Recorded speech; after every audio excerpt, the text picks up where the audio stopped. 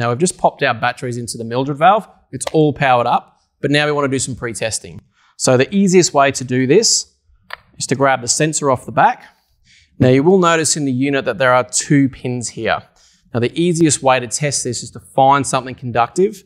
For this test, I'm just going to use my keys. Now I'm going to hold this against the pins here for 6 to 8 seconds. And I'm going to hear 2 audible noises. The first of which is the servo motor closing the valve. Secondly, I'm going to hear an audible alarm, which tells me that that action is now complete.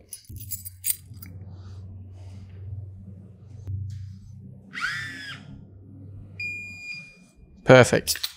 So we can hear the servo motor closing the valve, and now we can double check visually, and we can see that the visual inspection window through the valve is now closed. The great thing about the Mildred valve is it's a one-touch product.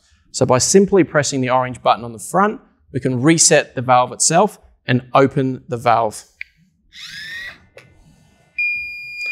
Again, we hear 2 audible noises, the first of which tells us the servo motor is now opening the valve, and secondly, it tells us that action is complete. If I were to check, the valve is now open and we're good to go.